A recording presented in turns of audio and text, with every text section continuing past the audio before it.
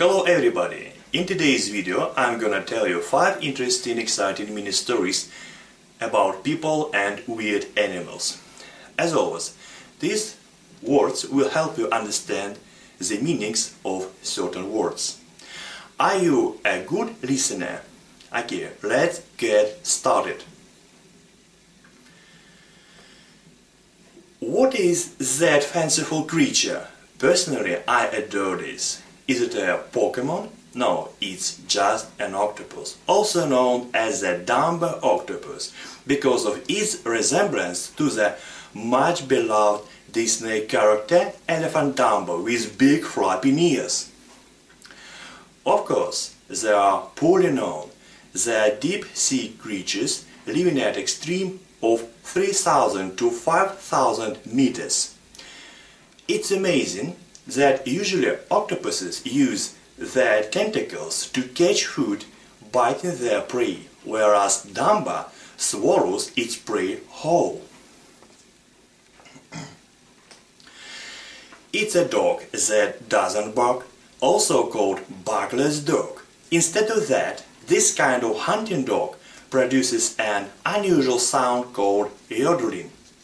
It's something like seen between their normal voice and falsetto due to its unusually shaped larynx.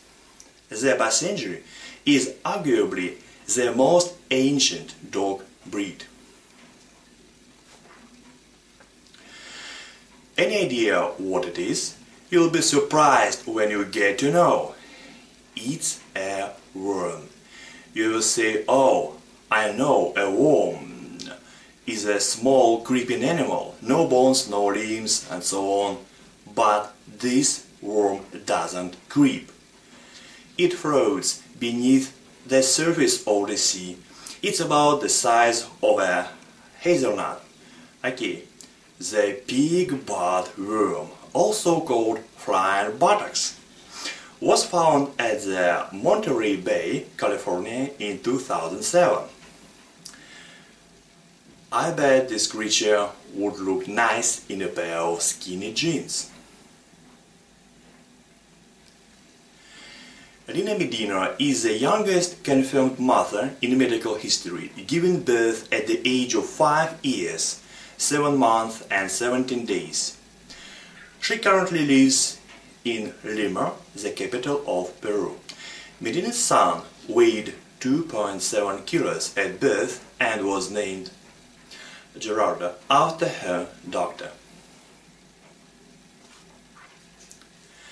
Did you watch The Rain Man starring Dustin Hoffman and Tom Cruise? Personally, I liked this film. But did you know that the real prototype existed on Earth? The answer is yes.